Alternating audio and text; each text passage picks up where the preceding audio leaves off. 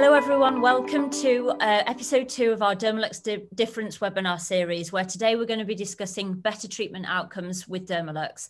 We had such a fantastic response to episode 1, and if you missed it, it's available to watch on our YouTube channel now. I'm Louise Taylor from Dermalux, and joining me today I have 2 very special guests, so Vanessa Brown and Dr. Abs from VL Aesthetics up in Carlisle. So Vanessa and Dr. Abs are going to be sharing their thoughts about how important LED phototherapy is for a skincare business.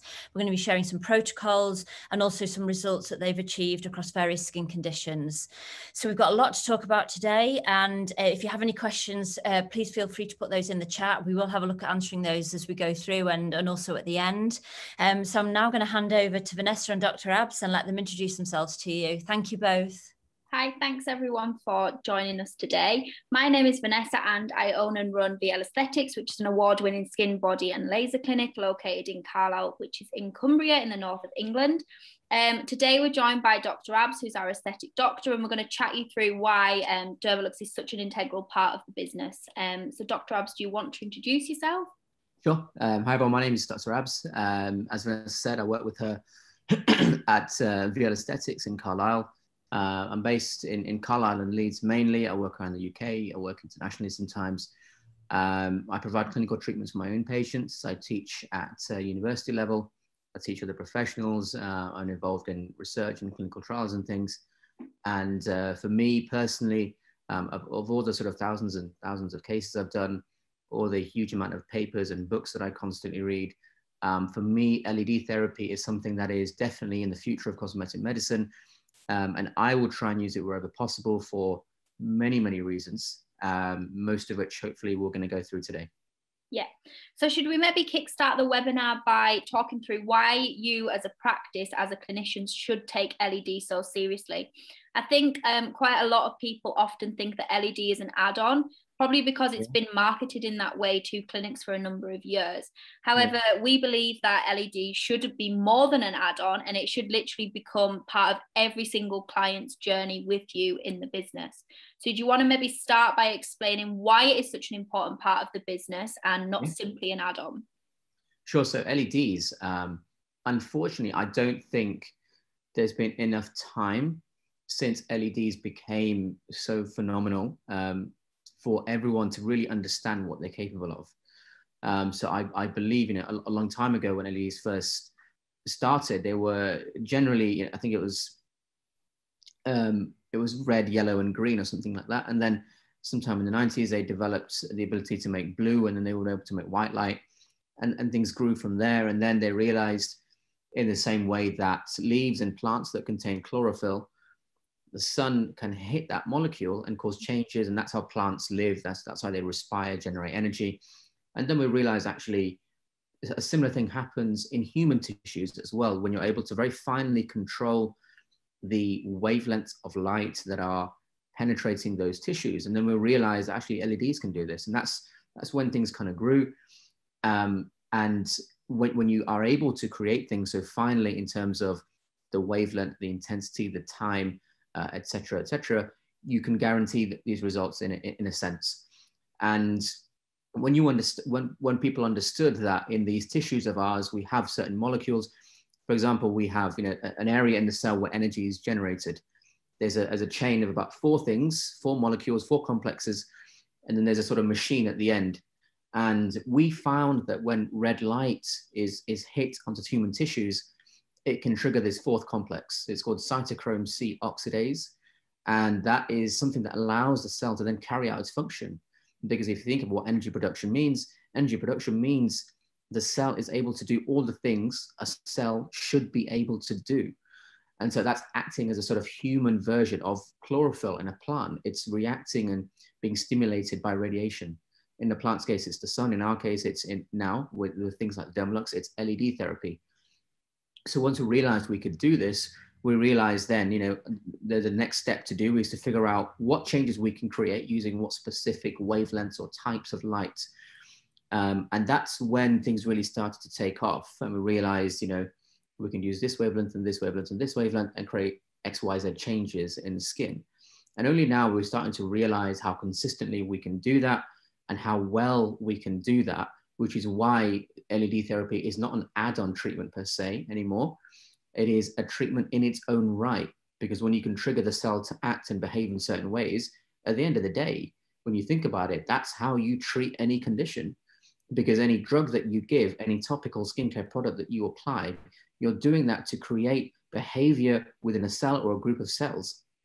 The more ways you can do that, especially the more ways with less risk, less invasiveness, and things like that. For example, with the Dermalux, the better off your patient can be. And so that's why LED therapy should be taken seriously, and specifically why the Dermalux should be taken seriously as well. Yeah, absolutely. So we introduced the Dermalux with the TriWave MD back in September last year. So just at the kind of end of that first lockdown. Do you maybe want to talk through the reasons as to why we chose Dermalux, in particular, why we went for the TriWave MD as opposed to maybe something else?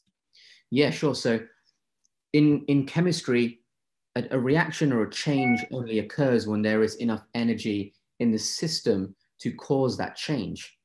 So for example, if you're going to throw, if you're an athlete, for instance, and you're going to throw, if you're going to do the long jump, okay, you need to run with enough speed to be able to jump off that board and actually have any distance in the sandpit. If there's no speed, if there's no energy, you're not going anywhere. And chemical reactions are the same. When you write a chemical reaction out in formula, you have product A or reactants A and B go to products C and D. And the only way they go there is if there's enough energy put in the system. So when you're causing changes in the cell and using light to trigger those changes, they will only occur if the light is good enough quality and contains enough energy for that to occur.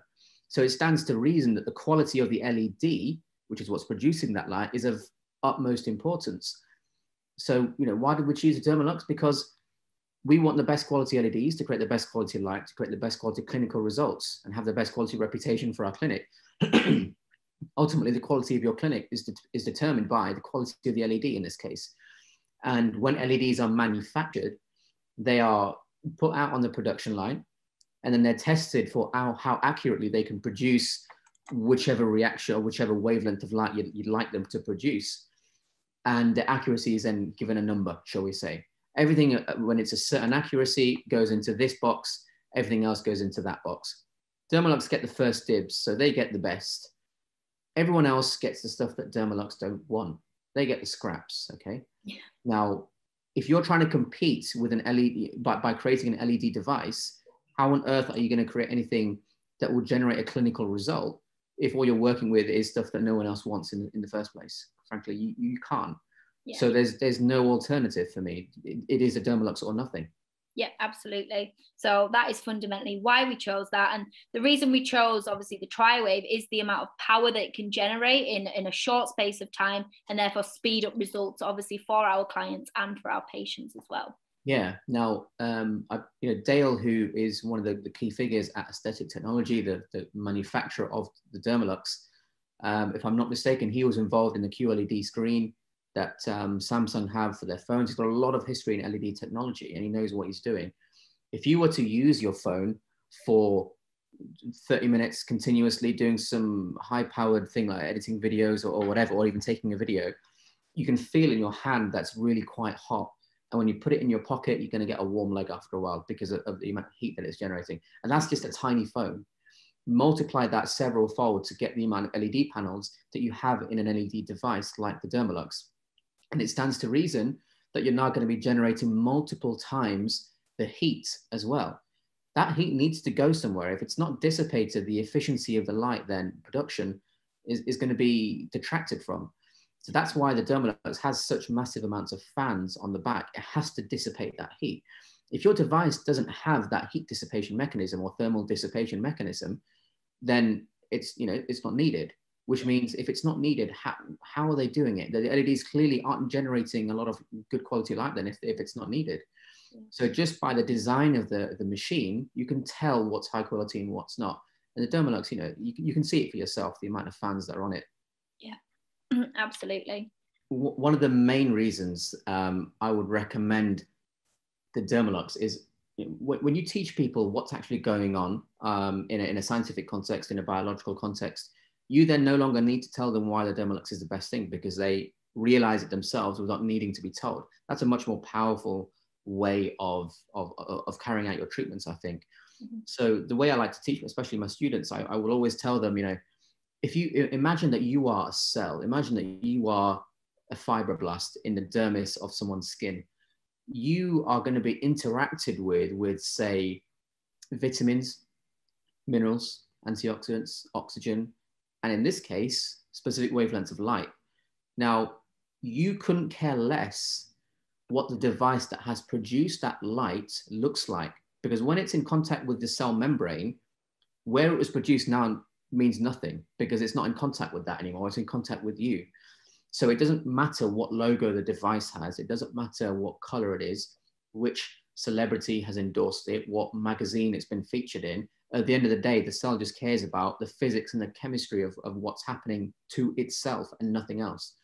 So when you understand that, you understand that it's more important to look at the biology rather than the marketing and everything else. Mm-hmm. And once you understand that, you realize actually this really is the best machine, because you can have a great looking machine that costs a lot of money, but if the cellular interaction is poor, you're going to get a zero result.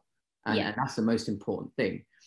So for example, if you look at a balloon filled with water, you gently, throw it up in the air and catch it, it's not going to do anything. You throw it a bit higher, when it lands in your hand, it might sort of take the shape of your hand and then come back to a ball. And then if you throw it really high and it lands, it's going to hit with so much energy that it shatters and you get wet everywhere, okay? The reason for that, when you throw it much higher, it's now got a lot more energy. So when it hits your hand, the bigger impact means a change occurs. And if your light interacting with your cell or your subcellular organelle is not high enough energy or good quality energy, no balloon is going to get smashed and no change is going to occur. If you are too underpowered, if it's too low quality or not enough energy, nothing's going to happen.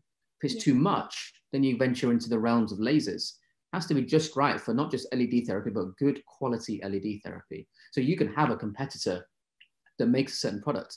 You switch it on and it provides good quality wavelengths for 20 seconds, 30 seconds.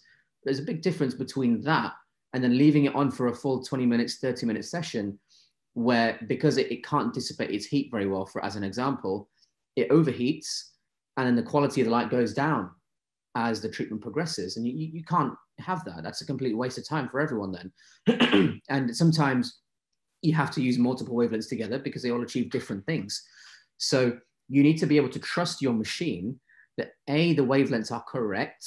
Okay, they have to have scientific evidence behind them. They have to be produced cleanly, and they have to be sustained over time without a loss or a drop in quality of those wavelengths. There's only the Dermalux that is capable of doing that. And when you go into all the different wavelengths, you'll understand that even more. Yeah, definitely. So do you maybe want to start by explaining what exactly the blue light does, and maybe touch upon obviously how the blue light can be effective at treating problematic skin such as acne? Okay, so the blue light in the Dermalux is 415 nanometers, and that has antibacterial effects, and it's good for acne because acne, one cause of acne, shall we say, is bacteria. Propionibacterium acnes, P. acnes. That's one of the things that is responsible for these breakouts, for these pimples, etc., that people hate. So if the light can safely destroy these bacteria, you are completely eradicating one of the major factors that has led to the condition which your patient is coming in for. But crucially, they've done it without drugs. They've done it without breaking the skin and injecting anything. There's no major risk because it's just light at the end of the day. They've not had to exert too much effort. They just sit there and lie down. And they're going to get a fantastic result because it's such a sheer eradication of all these bacteria.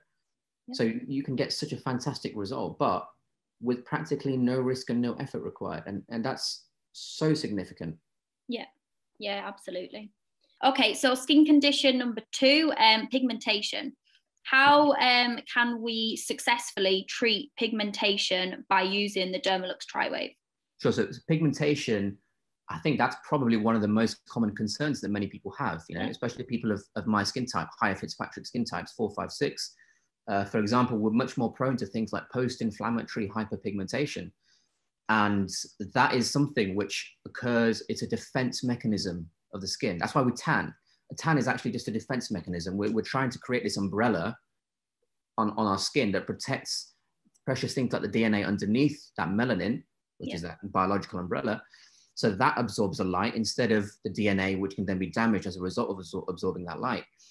So one of the ways we can stop the pigmentation is by simply reducing the body's need to inflame. So post-inflammatory hyperpigmentation, as one example of pigmentation, as the name suggests, comes as a result of inflammation. The body is reacting to it, thinking it's under harm. So if you can control that immune response, you're going to get a much better result. So if you create, so a treatment protocol of around 830 nanometers, even leading up to the traumatic event, such as a peel, for instance, you're going to calm that skin before anything happens. So you're in a much better position to reduce the risk of PIH. I wouldn't use it immediately after a peel necessarily, depends on the case. But you can use it following that as well to again reduce the inflammatory response. Now, I mentioned at the start of this that in our cells, we have this sequence of events, complex 1, 2, 3, and 4. And then we have this little machine called ATP synthase. This is the target for red light at the Dermalux at 630 nanometers. Now, when this light hits complex 4, which is cytochrome C oxidase, that's the final step before energy is actually created. Now, this can be clogged up, as I said, with things like nitric oxide. And that actually is a trigger for inflammatory cascades. And that creates an immune response. You see cytokines, things like that, which can, interleukins, tumor necrosis factors, tumor necrosis factor alpha. These things are what tell the body trauma is occurring, something is wrong. It generates that immune response, that inflammatory response. And this is why, for me personally, I think the NIR setting on the Dermalux is groundbreaking, and it's so amazing. I'll put it to you this way. If any of you have children, then you will understand that if they cut themselves or fall over, they graze their hand, knee, whatever, you're going to see a mark, but then probably in a couple of days, it's almost completely disappeared. And you're almost jealous because they can heal so quickly and so well. Whereas the same thing happened to you, you would have that mark for months, maybe years, depending on the size of the trauma. Now, the stimulus can be the same for you and your child, or an adult and a child, but the response is incredibly different. And when we look at what happens on a cellular level to create these differences, it's because the cellular response, among other things, it's because the cellular response is very, very different. Different cells are called upon. And when we really analyze these things, we look at actually it's partly also to do with inflammation. So that's why, for instance, when you have a trauma to the skin that's really quite severe, you might get scar tissue because the body thinks it's that traumatic that it immediately lays down collagen, and it lays down collagen in a line as opposed to like a basket weave. That's why scar tissue is strong in one direction. It's a body's response to that trauma, thinking it's going to happen again. If you cause too much inflammation, you're going to get things like this. That's why I think it's very wrong that when people do things like microneedling, they say, oh, the more inflammation, the better. Well, if that's the case, why is it that people with psoriasis and actinic keratoses don't have the best skin in the world? And they clearly don't. And when you look at people that heal scarless, it's actually because they're inflaming less.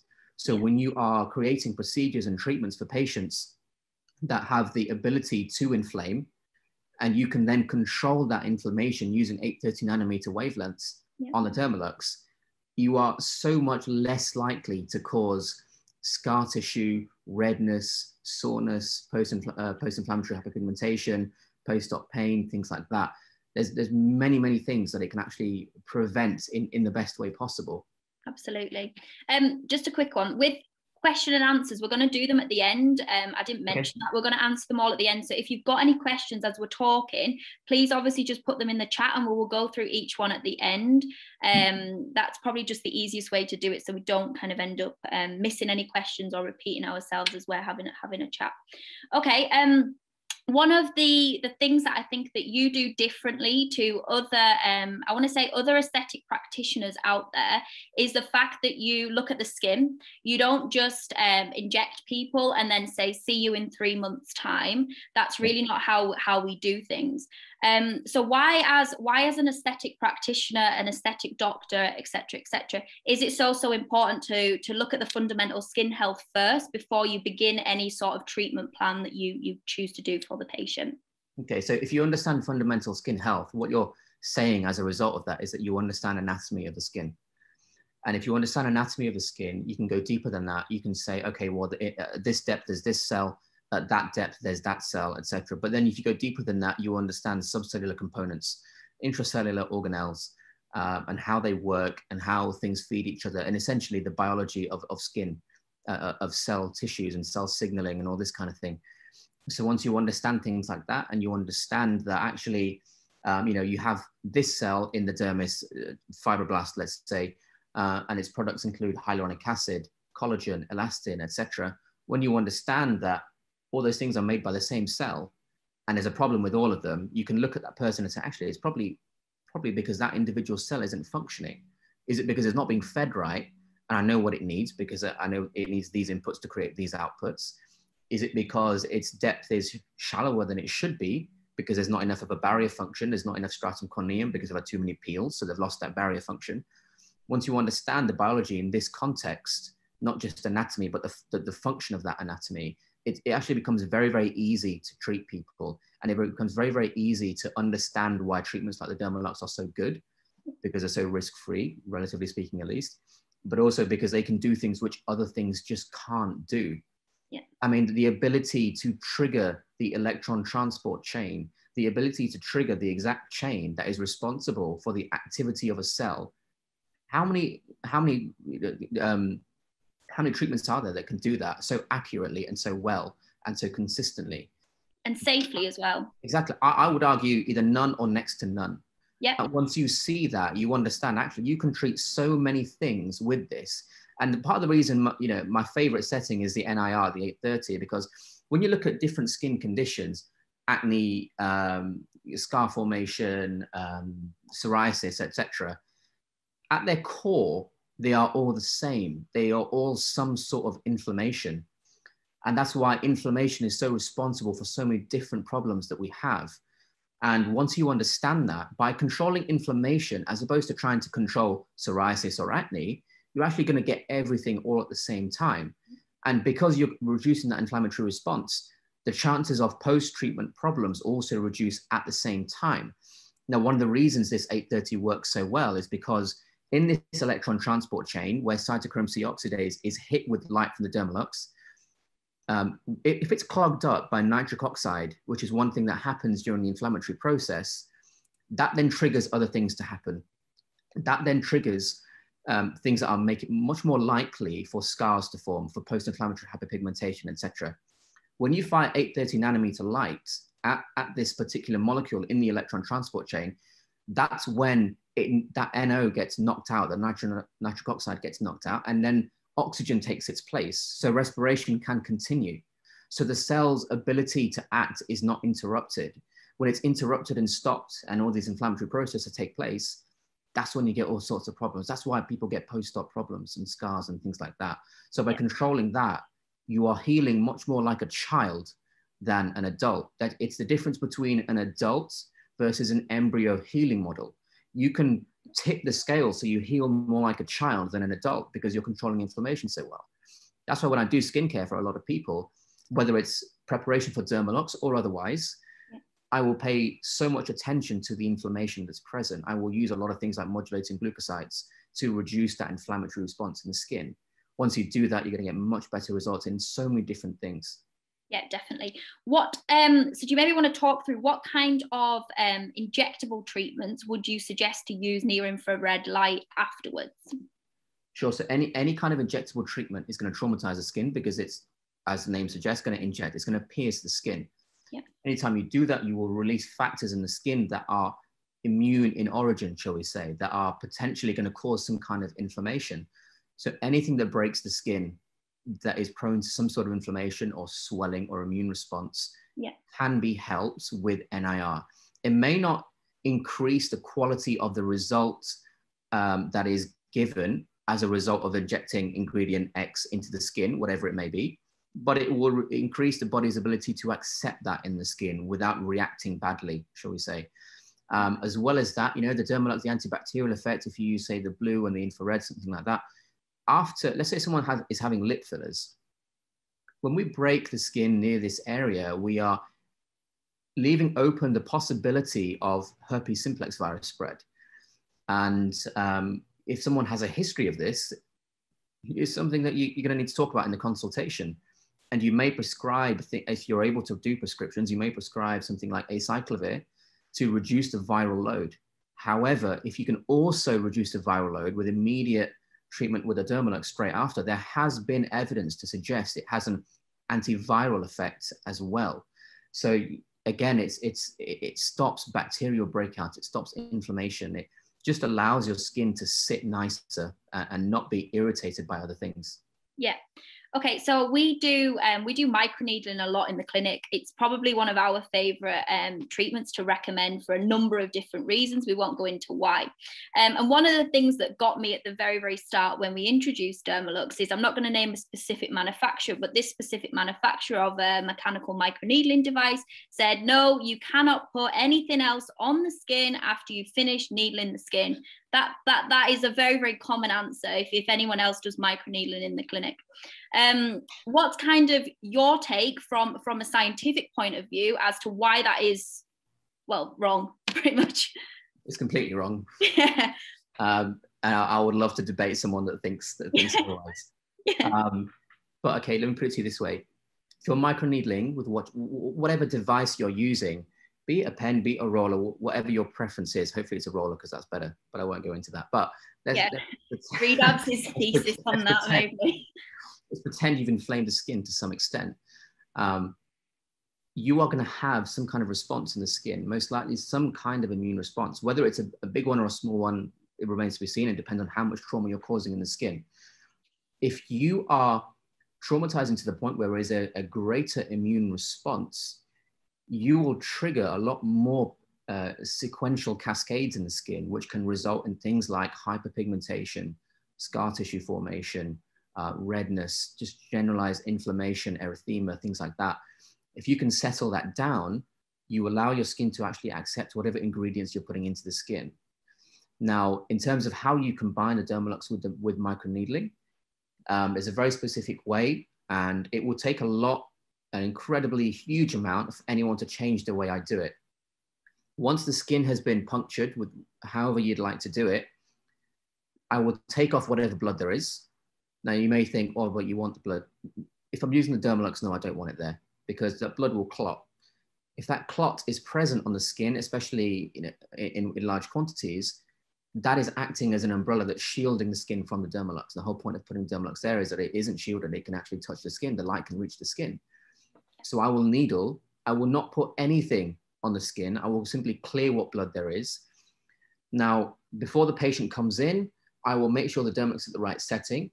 If the patient's head is on the chair or the bench here, I will get the Dermalux right next to them.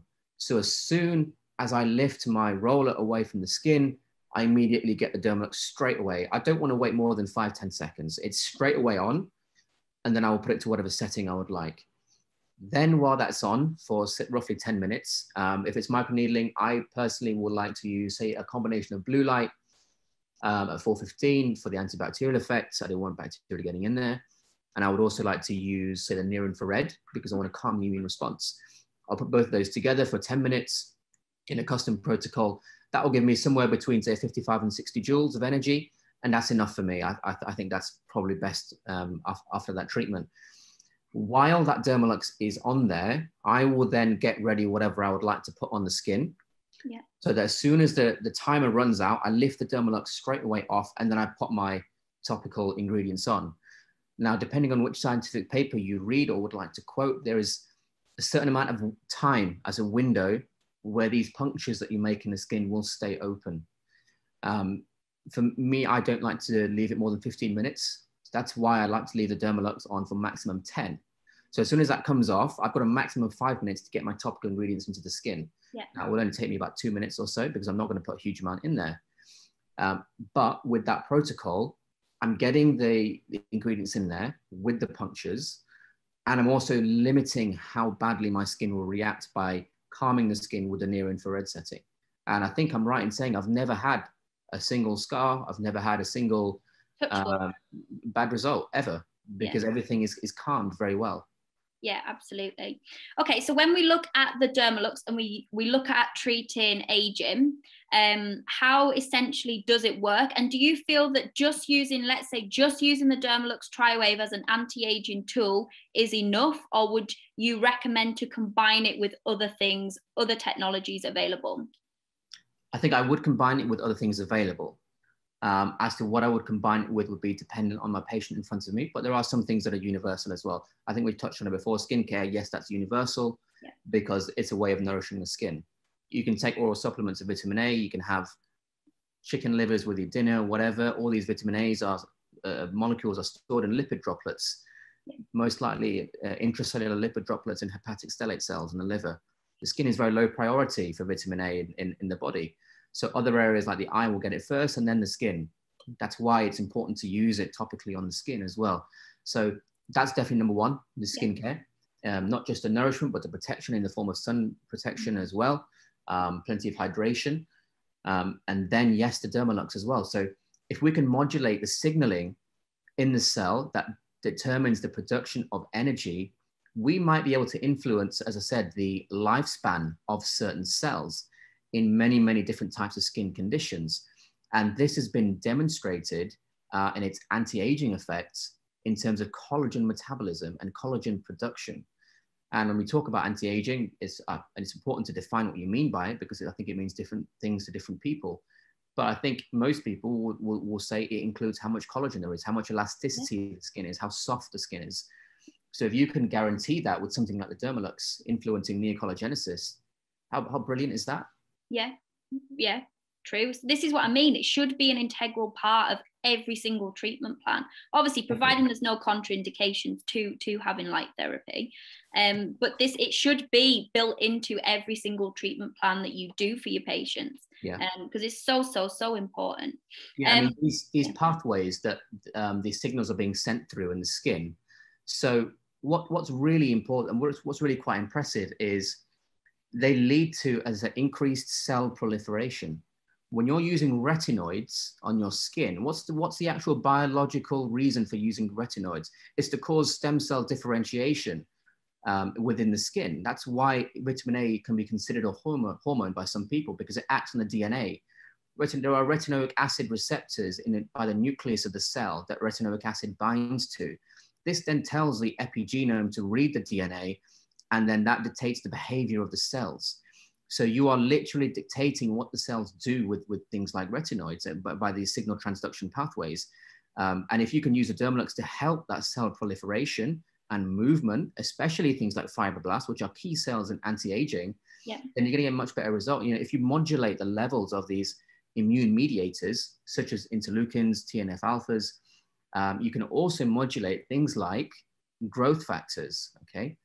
Now, why do people do things like vampire facials and PRP? Because contained in alpha granules in the plasma in the blood, you have growth factors, but you also have interleukins, which are pro-inflammatory as opposed to pro-growth factor. That's why when you actually study all the literature on PRP, there's actually very little to no evidence. When you look at studies that compare PRP and say kneeling versus kneeling on its own, the end outcome clinically is actually almost identical, because yes, there's growth factors in the PRP, but there's also things that negate that.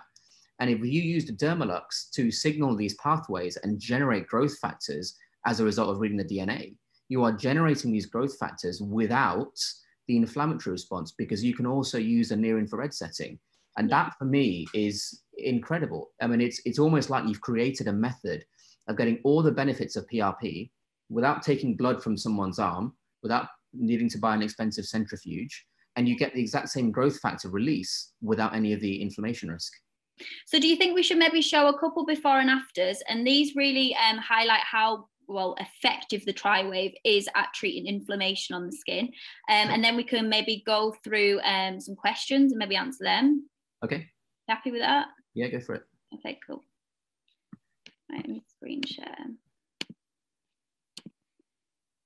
Okay, so this is a really great before and after which we achieved in the clinic.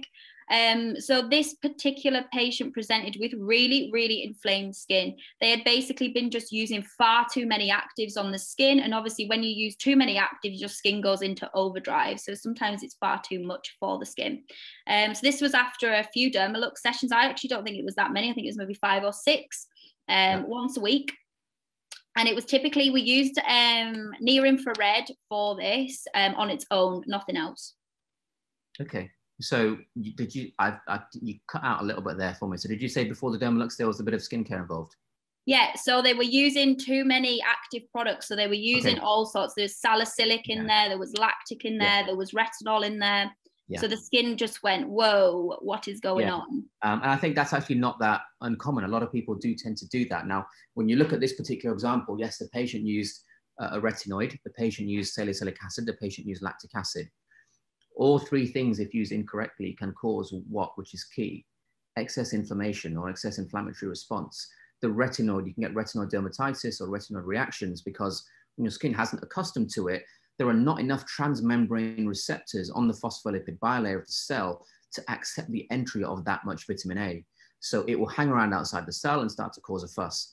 Lactic acid and salicylic acid, they are acids, as the name suggests. So if you put too much acid on, you're going to cause too much damage. You know, things like these acids, they are great potentially for taking damaged cells away, because if it's a weak acid, you apply it topically onto the skin as an example. Certain cells in the skin will be healthy and certain cells won't be healthy. The ones that are healthy are strong enough to withstand certain types of attack.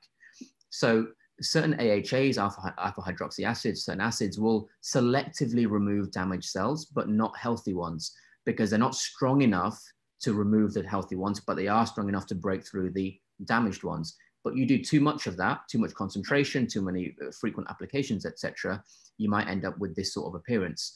It's just an inflammatory response because the skin is being pummeled, it's being pounded far too much. Yeah. And after just a few sessions of the Dermalux, you look at what happens when you control inflammation. Yeah, that's why I think the Dermalux is so incredible. It's allowing people to react to treatments in a way that children do as opposed to adults. And I could talk about that for days, but that's such a huge, huge, groundbreaking thing. You know, I can't believe that it's possible, actually. Yeah. And it's very difficult to do that without a Dermalux. Yeah, absolutely. And then here's another one. So clearly on the left-hand side, there is a lot of inflammation. And then obviously look at how much that's calmed down after a series of treatments. Yeah. And again, you know, it's inflammation. Yeah. What a surprise. It's another case of the skin trying to communicate to you through outwardly appearance that something is wrong.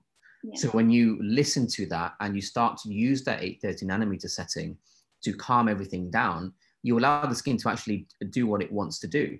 So one of the things that happens when the skin is traumatized too much, one of the reasons scar formation takes place or any kind of inflammatory response takes place, because the trauma is so big, the skin thinks, what on earth is going on here? Everyone is panicking.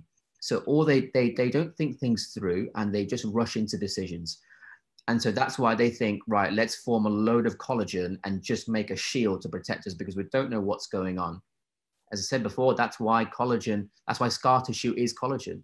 It is it's collagen just like in a healthy child that has soft, bouncy skin. The difference is that in a scar tissue, it's all in one line on top of each other. So it's very protective and it has strength when it's on top of each other. But when it's like this in a basket weave, it's like a trampoline. If you look at the fibers of a trampoline, they crisscross. And when you stand in the middle, they bounce up and down. So no wonder collagen like this is bouncy and it looks like someone's had a lot of anti-aging treatment. But when it's like that, it's very rigid, it can't move, and it looks like a scar. Yeah. Would you say that inflamed skin is quite a popular skin condition? I mean, in the clinic, we do see a lot of this. I don't know whether it's because we're up north, But it is very, you know, I mean, that's why I think the Wi-Fi cut out, because it's literally just started hailstone and it was sunny like 5 minutes ago. So I had to put the light on. But anyways, so is it just the fact that we're obviously up north and the weather is not great, obviously, up here, but from my experience, it's a very common skin condition? Well, it's common because there's such a lack of education in everything we know to do with, say, dermatology and skin conditions and cosmetic treatments, etc. And people aren't aware that certain things can cause inflammation or aren't good for them, shall we say, and they aren't aware of what inflammation actually means in the skin, in our body, etc., etc. So I think it's more to do with a lack of understanding, which, you know, you kind of expect, because not everyone walks around having gone through medical school or dental school or anything like that. And it's our job to help them. And I think when you talk to them about what you're doing, you know, I will often talk to people why I've chosen this setting. You know, some people might find it bored, but actually when I explain it to my patients that, you know, I'm going to use this setting to control your immune response so that you don't end up looking like this or this, they appreciate that very much. And when they see that inflammation reducing or not coming up to the same extent it was before, they start to trust you a lot more as well, because you're explaining as you're going along and you're correct in everything that you do, because you're proving it by reducing inflammation and as a result, reducing their skin condition too. Yeah, I think obviously you hit the nail on the head there. Education is key. So obviously one of the best tips we could probably give you is to talk your patient through each step of the journey, and to let them know why you're doing that. You know, they need to know. And a lot of patients are really, really clued up. I mean, they'll often come into the clinic and they'll already have read up everything about something and they're like, I want that. And you're like, okay, well, why do you want that? Yeah. You know, it's your job as a practitioner to direct them in the right path of what they need for their problem. Yeah, I think that a useful and helpful perspective to have is a patient will come in and ask for treatment X or treatment Y or treatment Z. That's not what they want. That's the means they have chosen to achieve a particular end. You know, patients are really, at the end of the day, coming to you because they want to look more attractive. Let's be honest. That's basically the fundamental reason they're coming.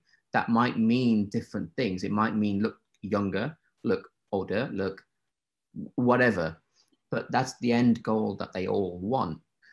And they have come to you saying, can I have filler? Can I have LED therapy? Can I have whatever? Because they think that's the way they will achieve that end of looking more attractive or looking younger, which I suppose is the same thing in some people. So it's your job to understand that, realize that this is the end that they actually want, and they've asked for this means to achieve that end. But actually, I know, because of my better understanding of all the treatments, of all the biology, etc., that this means will be better for them rather than that. And it's just a game of trying to convince them that this is better for them or that's better for them, and being honest with them. Yeah, definitely. So should we maybe, I'll ask you some questions that obviously people have put in the chat. Do you happy with that? Yeah. So we go through some hints and tips, because I know. Yeah, we can do that first. Yeah.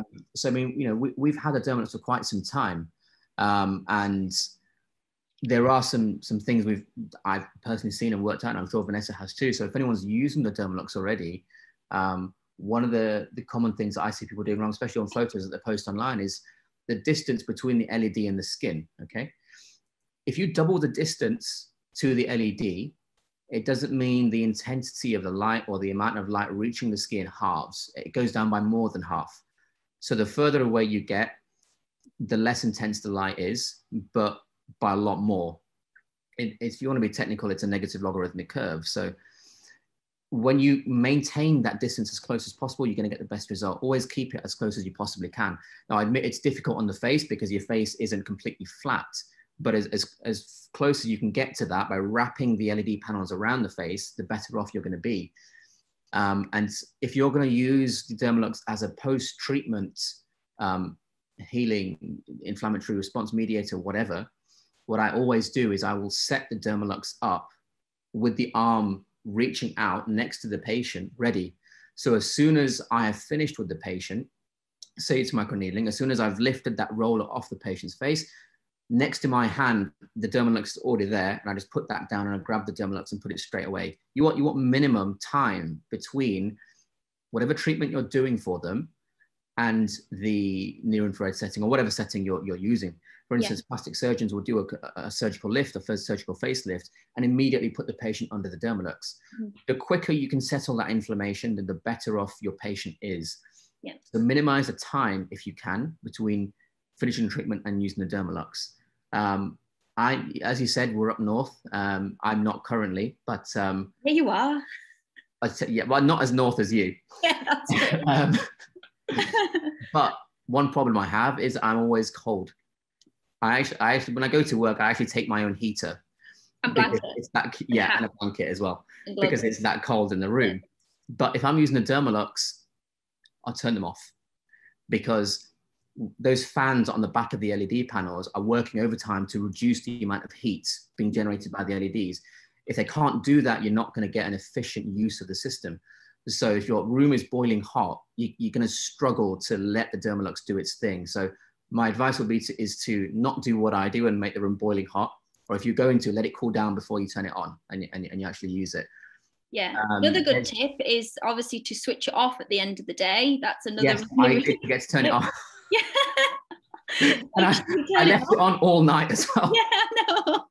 Yeah, but make sure you turn it off properly at the screen, and then obviously at the back of the machine, and then at the wall as well. Yeah, it's a health and safety hazard more than anything. It is. Yeah, don't do what I do. Yeah, definitely don't. And on when you use Dermalux, there's a little sort of iPad thing on the back where you control everything. Now, if I can, what I will do, I will just cover that up, say with some cling film or whatever I've got, because if you're doing it post-treatment, you're going to have gloves for whatever you're doing, injecting, needling, laser, whatever, heals. So if you touch that screen with the glove, you're going to have to then wipe it afterwards. But obviously, it's an electronic device. You don't want to get moisture in there in case it causes any damage. If you can cover that screen up, personally, I think that's easier, because you can touch that still with your glove on, and then at the end you just throw the cling film away, and that's a lot easier. It's just like if I'm in surgery and I'm typing my notes, the nurse will put cling film over the keyboard or a cover over the keyboard, so I can treat the patient, immediately do my notes while it's still in my head, and then at the end she just throws away the cover over the top. Another good tip I was going to say is when you're putting the goggles on, obviously we sterilize everything, so I tend to wipe things down with obviously wipes in the clinic. Well, we obviously get the team doing that. Is to put cotton pads under obviously where you're putting the goggles, because sometimes if there's still chemicals present on the goggles and that goes into someone's eye, that's obviously going to cause irritation. So I don't know, actually, maybe Louise can answer this at the end, whether there's a specific type of cleaning product that you would recommend for the goggles. I just find that the best thing to do is to sort of obviously half the cotton pads and then cover it over the eyes that way. Shall I just add in there? Hello. You can actually clean with really anything, any wipes and sprays, but of course we always say just not to use any sprays directly onto the device, so they're going to get into the device or into the fans, as we said. But yes, it is safe to do that. I just use Clinell wipes, I think is fine. Any alcohol, antibacterial products, because the devices are medically certified. Obviously, they've been through very stringent testing, but also we have to ensure that they can be sterilised safely without degrading the machine in any way or without creating any damage to the machine. I would also add, I think, Vanessa, you said earlier, why is it important to understand the skin anatomy and things like that? If you do that, if you decide to go and read about those sorts of things, you understand that in the electron transport chain where this red light interacts, the molecule that is a photoacceptor for the Dermalux, the target, is, as I said, cytochrome C oxidase. This is a molecule which requires other things such as iron and copper. If these are deficient, you're gonna struggle to do anything. So that's why I would also recommend looking at some kind of supplementation or topical application of these things beforehand to actually maximize what the Dermalux can do for that patient. So for example, if someone is anemic, which you will look at in their medical history, and they've got less iron, they are not just less able to transport oxygen around the body, but the oxygen that is transported, when it reaches the electron transport chain, which is the point of oxygen, that's why we need to breathe it. If there's not enough iron for these chains to be there, then you're going to struggle. So I will sometimes even supplement, and I know in the guide that I write for my patients, I even recommend certain types of multivitamins which have certain forms of these micronutrients, so that all the building blocks are there for these things to occur. Copper as well. So you need, the brain especially is very exceptionally rich in copper, and it's needed in skin as well. Copper is one of the biggest regulators or signaling molecules for collagen production, neocollagenesis. And cytochrome C oxidase relies on copper 2 and copper 3 in order to transport electrons to the final block in the chain that generates energy for the cell. Now, you can supplement with copper as well, but again, as I said, the brain is exceptionally rich. That's going to be the first priority for the body. So topical application of copper is possible as well as in a preparation phase. I would use something like copper peptides, which is a form of GHK copper, and that's going to help collagen production in anything that you do, as well as the actual ability to generate energy, which, you know, any cell doing anything needs energy. Yeah. So pay attention to the patient's medical history. If something missing, if they have an absorption disorder, anemia, whatever, then you need to consider putting those things in there prior to treatment for a better result. Okay, perfect. Shall we move on to questions, do you think? Sure, yeah, I think that's good. Yeah. Good time. Okay, so this is a really good question. Actually, we were going to talk about this as well. So how do you rate home LED masks? What a great question. That's a fantastic question. I don't know who said that, but that's a high five to them. Yeah. That's what you should, the best thing to do with an LED mask, when you get it, is put it straight in the bin. So part of the reason that Dermalux works is, as I said before, you need to create activation energy for any chemical change to occur. What is chemistry? Chemistry is the science of change. This thing changes from A to B, but nothing will ever occur if the energy is not put into the system for that change to then take place.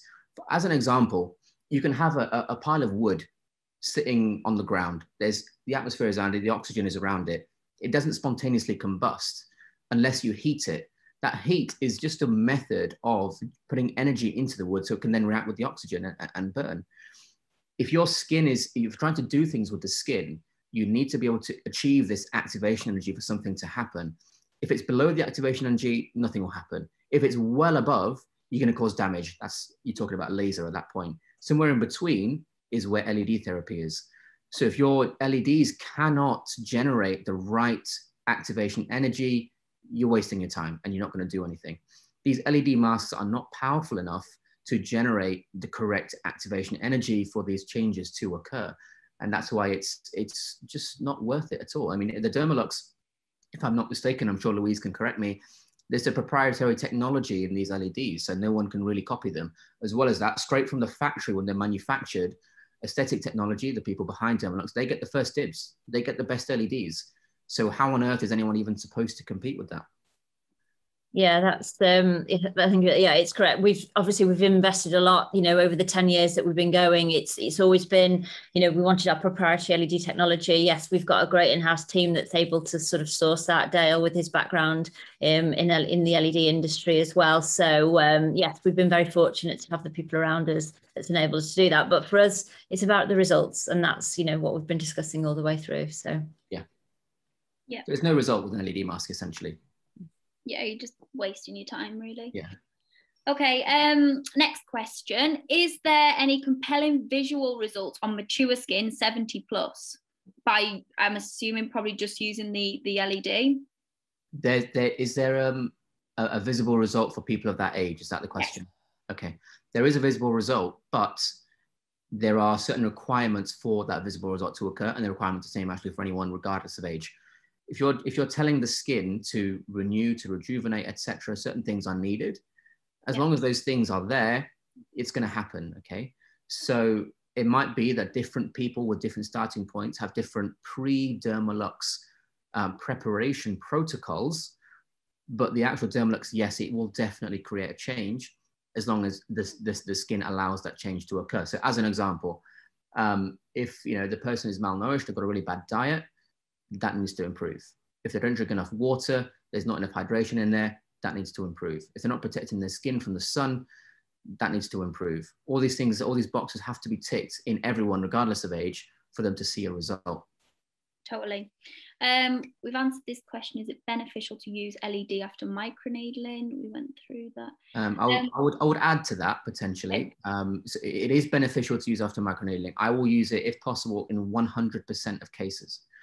However, my personal protocol for post needling would be the blue 415 for antibacterial and 830 for the settling of the immune response. And as I said, it will be immediately after. Once I personally take the Dermalux off, I give myself a maximum of 4 minutes to then apply my topical products. I will only ever, unless scientific literature changes with new evidence, I'll only ever apply high weight hyaluronic acid. Because if you apply a foreign object, even vitamin C types such as ascorbyl tetraisobipalmitate, there has been evidence that patients have these kind of things applied have been hospitalized due to granulomatous infections. And when you use a low weight hyaluronic acid as well, that is incredibly pro-inflammatory, pro-scar tissue, in certain instances, even pro-cancer metastasis. That's why there is a patent that exists which allows you to use low weight HA purposely inflaming the skin to do things like removing collagen from people. Why you'd want to do that, that's something for another time, but I will only ever apply high weights as high as possible. Ideally, I'd like to get to about 3,000 kilodaltons. Okay. How often do you use Dermalux for acne? Ideally in every case, because if you look at it from the patient perspective, all you want is a result. Mm-hmm. So you want something that gives you that as quick as possible, as risk-free as possible, and as effortlessly as possible. Yeah. And the Dermalux ticks all those boxes. Yeah. In terms of how often would you space it? Probably twice a week for the first few weeks. I would base it on an individual basis, but as an average, I might say twice a week for say 4 weeks, and then once a week for the 3 weeks following that. So you have say 7 weeks of treatment. And then I would precede that 7 weeks with good skincare, with sun protection, and address any specific skin problems that they have as well. So if they're overproducing sebum, I will try and do something to reduce that sebum. Maybe use zinc in the in their skincare somewhere, applying oil so the body thinks there's too much oil, so it stops the sebum production, things like that to settle the skin. And then I would start those 7 weeks if possible. Perfect. Does it help with keloid scarring? It can do. So we know that you can adequately assess photomodulatory effects with any kind of scientific testing nowadays. Now, fibroblasts in culture have shown physiological cyclical patterns of procollagen type 1 upregulation and matrix metalloproteinase 1, MMP1, downregulation that can be emphasized by LED treatment. So when you are procollagen and sort of anti-MMP, which is collagen breakdown, you can control these sort of things. And keloid scars, again, are an inflammatory response. If you get that anti-inflammatory wavelength in there, 830, as soon as possible, you can control this. Now, if you can't control that and the keloid scar is formed, that's actually sometimes when I would go back to my low weight HA, I would inject that, and then that will give me roughly a 50% reduction in the keloid scar over about 2 to 3 weeks. And that's what low weight HA has been patented to do. Okay, great. Post-inflammatory hyperpigmentation, do you use red or just near infrared? So I will, post-inflammatory hyperpigmentation, I will ideally, whatever treatment it is they're having, let's say a peel as an example, I will try and get them on the near infrared leading up to that so that their skin is calmed before they even start. And then I would try and do the near infrared. Now, the red depends on what it is that I'm doing really, but at least near infrared, and if possible, the blue, because if there is a bacterial problem, that even if you settle the inflammation, if there's still bacteria, when they go home, that bacteria can then cause more inflammation. So I would try and be antibacterial, and I would also try and be anti-inflammatory. Okay, what's the protocol with facials, Dermalux first or after? So I would never do something like a facial followed by the Dermalux. Every substance has something called a refractive index, which means it can bend light this way or that way. Vitamin C, a lot of people will know vitamin C is ascorbic acid. Those of you that like to read a bit more will call it L-ascorbic acid. And those of you that read a lot more than that will know that the L stands for levorotary. There is also D-ascorbic acid, dextrorotary ascorbic acid. These just mean it will bend the light left or right when the light hits that molecule. So if you're putting any kind of molecule on the skin, any kind of liquid on the skin, whatever, and the Dermalux is then hitting that, it's now being scattered like a prism. So you're reducing clinical efficacy. That's why I would not put anything on the skin after microneedling and put the Dermalux on straight away. So I don't mind using the Dermalux when there's nothing on the skin, but I will avoid it if there's anything on the skin. That's my personal preference, and that's, you know, what the scientific literature supports. Yeah, I think it will depend as well on the ingredients that were maybe used in that facial treatment, and whether you've obviously taken them off and it's dry skin as well. You know, that does play a part. Yeah. How many sessions will we need to use for skin rejuvenation with the Flex in elderly patients who do not want to try injectables or microneedling? Okay, so the Flex is going to take a lot more because it's, even though it has the same type of LEDs, it is not the same power. It's not as big a machine, so it doesn't have as big an ability to dissipate heat, for instance. So there's only a certain amount it can do. So it's great for people that can't physically make it into the clinic for whatever reason. They can rent it from your clinic, something like that. But it is going to need a lot more. As to how many more, I think that's so variable, and it depends on where that patient is starting from. You can shorten the amount of sessions they need by making sure that they have pre-treatment preparation with the basic vitamins A, C, E, and B5 in the skin, with good sun protection, with good water intake. So when the red light hits the skin and causes all these changes, the cells are well fueled to be able to accept those changes and create their new products like HA, elastin, et cetera, et cetera. Okay, well, this is another point. So, you know, if you've got an elderly patient and they don't want to do any injectables, they don't want threads, they don't want microneedling, they want the bare minimum, they have to also bear in mind that they are probably going to get the bare minimum result as well if they don't want to do all these things. So you really do need to manage that person's expectations really, really carefully. Yeah, of course. Okay.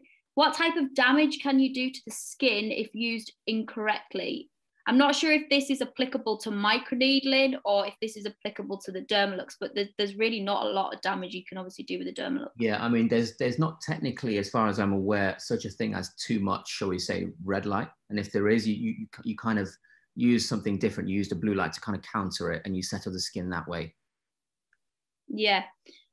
Are there any conditions that can be made worse by using the wrong light? Thinking if you use red in acne patients with post-inflammatory hyperpigmentation. You can technically not get the effect you're after by using the wrong light. So for example, if you are applying certain products onto the skin and then you use a particular wavelength of light that you're not meant to, you could get some sort of reaction. For instance, if you apply a really strong retinoid on the skin, and then you apply something like red light, for instance, that's potentially going to cause some sort of reaction, and you want it to calm down. If that happens, you know, you want to reduce the concentration of retinoids that you're applying. You want to get them on the 830 to calm the skin down. You want to get them on sun protection, so reduce the inflammatory response as a result of retinoid dermatitis. It's something that's very, very individual. You know, if for those that are unsure, if you were to get the Dermalux, I believe there is a sort of manual that comes with it, and it will give you a rough idea of what you can use, what you should use with caution, and what you should never use. Acids, never, no. Yeah, it's in there. It's in a table. Okay, yeah, so you do get it, yeah. Yeah, can you imagine someone sold you a machine and you didn't get a manual how to use it? It's not IKEA. Any antifungal effects as well as antiviral effects? Antifungal, I don't think there's as much evidence for something like that, but there is antibacterial, antiviral for sure. Yeah. Can it treat acne, rosacea, and dermatitis? It can help those things, but will it cure it? Not necessarily. If we look at those things, for instance, let's take rosacea as an example. Rosacea at the end of the day is a barrier function disorder. Dermalux is not going to generate a stratum corneum for your epidermis. It will not create a barrier for you. It can settle things down. It can help your cells function. It can reduce the bacterial load. But things like that barrier function come from just generally healthy skin that's well fed, skin that's protected from the sun, skin that's hydrated. So Dermalux in combination with these things can, you know, alleviate conditions like rosacea, for example. Yeah. Acne, again, there's so many different things that can lead to things like acne. Dermalux obviously can help. It can reduce the quantity of bacteria, reduce the quantity of P. acnes. But then, you know, sometimes acne is related to hormonal conditions. If there's a lot of testosterone, that's why teenagers get it a lot. Yeah. If there's hyperkeratinization from some other condition that they have, all these things need to be taken into account to determine whether or not this person can be treated. Even if they can't be fully treated or fully cured, they can be helped by the Dermalux, because it will still do things like reducing the bacterial load. Yeah, it's another good point. Obviously, I've seen a lot of men come into the clinic who, you know, bodybuilding and whatnot, and they take steroids, and obviously if they take steroids, that then obviously can lead to acne, and sometimes they come in and they've got it like all over their shoulders, all over their back. So would you say that Dermalux will help with that, bearing in mind if they've taken steroids obviously for a period of time? It can help in at least the short term, in at least a sort of alleviation of the symptoms, but it will not necessarily act in such a way as to prevent future occurrence. So if you distill what the cause of that person's acne is, part of your treatment isn't just to use the Dermalux, it's to educate your patient and say, look, the acne is simply an effect, and this is the cause of that effect. You need to constantly bear that in mind, otherwise it's going to reoccur. So it goes hand in hand with educating your patient, and it's not something to stick them under and leave them. Yeah, definitely. Okay, so what topicals do you use on the skin after needling? I only ever use high weight molecular acid, hyaluronic acid, as high a weight as possible. The closer I can get to something like 3,000 kilodaltons, the better I am. Now, that is far too big to penetrate a facial pore normally, which is why I don't mind using it for needling. When you needle, depending on, again, which scientific paper you quote, the puncture you make in the skin is on average the width of around 4 cells, which is, in terms of molecular size, it's quite large. So that is okay to get high weight hyaluronic acid in there, relatively speaking. But other than that, I don't do anything else, because there is literature, there is evidence to that shows, case reports even, of patients being hospitalized because the wrong ingredients were used. Even ingredients which you think are good, certain types of vitamin C, as an example, certain types of hyaluronic acid, which are low weight, they have been hospitalized because of those things as well. So I will not be taking that risk for my patients, and I will only be applying what I know to be safe. Yeah. Can you use LED after PRP microneedling? Technically, yes. I mean, you could use the NIR, but at the same time, the interesting thing with that is the PRP is being used to derive growth factors out of the alpha granules contained in human plasma. But you can stimulate growth factor production using the Dermalux by stimulating the mitochondria, which are the energy centers of the cells. When you do that and your body recognizes, okay, we're making energy, we've got an energy requirement, that must mean we're doing a lot of things. That must mean we've got to grow with our environment, with our whatever's stimulating this growth. And so growth factors will naturally be transcribed from the DNA to cope with that. So you will also get growth factors with the Dermalux as well, in which case, do you still need to be doing the PRP? But as in, can you combine them? Technically, I suppose, yes. But again, if there's too much blood on the skin, that's going to scatter the light. And actually, hemoglobin in the blood is something that can absorb wavelengths of light, and it has in its own absorption spectra. So if that blood is all over the skin's not going to see most of that light, unfortunately. So it depends on how it's done. Yeah. Can you use Dermalux for 10 minutes before microneedling and 10 minutes after? You could technically, if you wanted to, use it before in shall we say, antibacterial way, an anti-inflammatory way with the 415 and the 830. But ideally, before you needle, you're going to clean the skin anyway, so there shouldn't be any bacteria or problem or dirt on the skin anyway. And in terms of the anti-inflammatory aspect, yes, you can settle the inflammation, but as soon as you needle, that puncture of the skin is going to be causing some sort of inflammation anyway, which means you're still going to be using it after the treatment. So what's the point of using it before? I would just carry out your standard preparation protocol in terms of cleansing the skin, etc., and then do your standard needling, and then use, in my personal opinion, blue and near infrared for 10 minutes combined. Okay. Would you recommend a course as a pre-treatment to invasive lasers such as CO2? Not necessarily. I mean, potentially you could use it pre-treatment in near infrared, the 830, to settle the inflammation down, so there's less risk of PIH post-treatment. And then you could also use the same thing post-treatment, say a couple of days after, maybe day 3 after if you wanted. And you could do a course of say 4 sessions, each around 48 hours apart. and that would cause much better healing as well. And that's really useful for darker skinned patients like myself, because we're much more at risk of PIH. And actually on that note, on the near infrared setting, and all these wavelengths that the Dermalux produces, in my opinion, to everyone that has made the Dermalux, and I mean this constructively, in my opinion, I think even you guys don't realize how good your own technology is, because I wish I could drag you all into a room and say, well, you can actually also do this and this and this, and you've missed this market and this market. I think there's so much more you can do. And I wish I could get you guys to do more as well. Well, this is a whole education, and this is why we wanted to do these webinars. For us, it's about sharing knowledge. We're a manufacturer, of course, and yes, we have clinical experience, but it's about the people that we have around us, our clients, our colleagues in the industry, and that's how we develop and grow. If we want to be the best, then we have to work with our partners. So, absolutely, we're always open to that. Yeah. Lots of questions. Yes. Yeah, there's loads of questions. I think we've been going on quite a bit now, so it's been a fantastic. Maybe we'll do like a couple more, and then and we can, because a couple of them we've already gone through. And we will keep all of these on file anyway. So if there's any that we haven't been able to answer, then we can we'll be in touch with everybody to respond. This is a good one. How does blue light from LED differ from harmful blue light, obviously, that your phone or computer screen emits? So when you're emitting it from the screen, you can't guarantee which wavelength it's going to be. When it's from a Dermalux, it's going to be 415, and there's scientific evidence behind that having an antibacterial, antiviral, etc. effect. So when you don't know what the wavelength is, you don't know what effect there's going to be.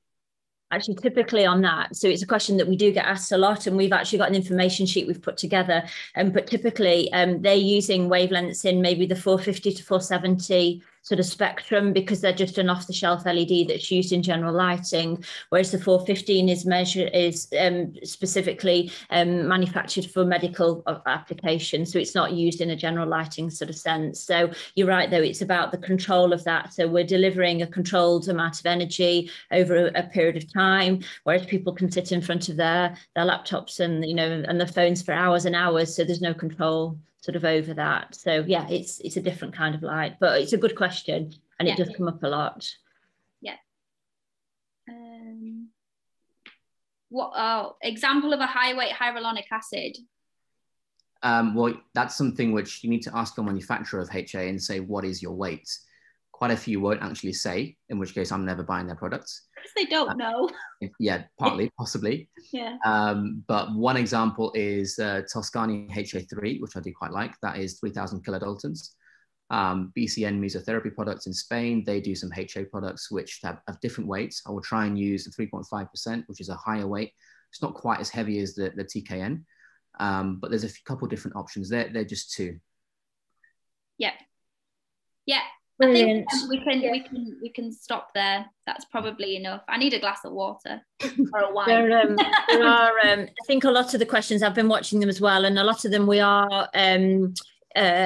we have sort of gone through anyway, or we've touched on, but like I say, we will keep these. So if we haven't managed to answer them all, then we will try and get back to everybody. We've got another webinar again next week, and we can touch on that. But I just want to say thank you so much to you both. It's been absolutely fantastic. It's been a real education, I think, from an LED phototherapy point of view, from a treatment point of view, from a protocol point of view. It's hopefully everybody's benefited from this. Like I say, if there are further questions, we can answer those later. But the final episode will be at the same time next week, so Thursday 18th of March at 4 p.m, and we're going to be touching on more of the commercial aspects of the LED treatment, and sharing some revenue generating ideas as well. But the registration for episode 3 is going to be open from tomorrow, so don't forget to put your place on that.